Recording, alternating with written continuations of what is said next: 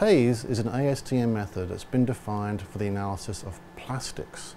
However, there are many other people that use the same method to evaluate the haze of glass and other materials. So there are 4 measurements involved with performing a haze measurement.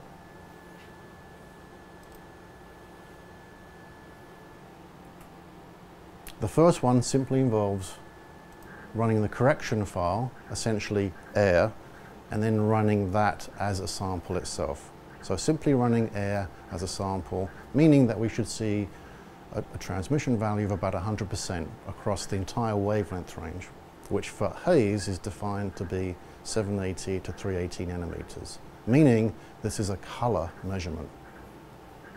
Once we've run the background, we can then use the integrating sphere to perform the measurements themselves. This is the 150 millimeter integrating sphere.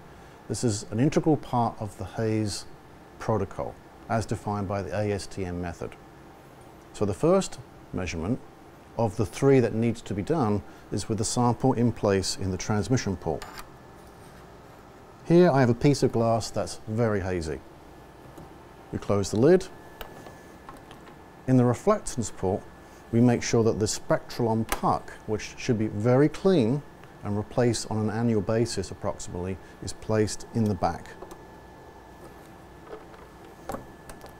And then I press go. Thus, we are essentially measuring the total transmission of the glass material. As you'll see on the screen, the total transmission for the sample is about 27% approximately, but that'll change as we go closer to the UV. So that was measurement T2. The second one is called T3. What do we do for T3? We remove the sample, and we also remove the spectral on puck. Why? We are simply measuring the stray light of the system, how much light goes through the sphere. It's a very small number that will actually be scattered inside the sphere. We want to measure the amount of light that goes through completely. So the measurement that we're doing here will be very low. The transmission will be very, very low, but it's not 0. As you can see on the screen, it's fractions of a percent. But this is required for the ASTM method calculation, which requires the luminous transmittance of a material, not the same thing as percent transmittance. So now that we've measured the stray light of the instrument, we're going to finally, for our 4th measurement, reinsert the sample itself into the transmission port,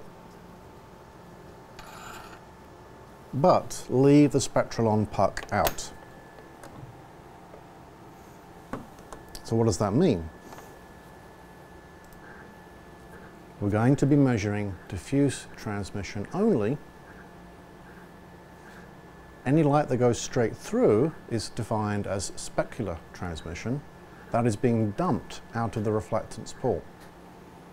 If we look at the data on the screen, we can see that this 4th scan, it basically overlays with the 2nd scan. In other words, diffuse transmission and total transmission are essentially the same, meaning there is no specular component.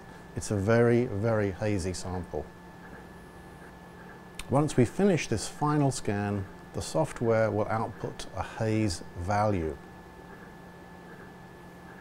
And it should be very close to 100.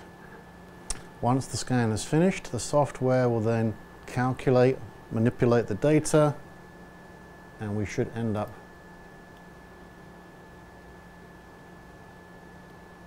with an output here that shows us the haze is 99%, a very hazy sample. And then we can continue on with the next set of samples.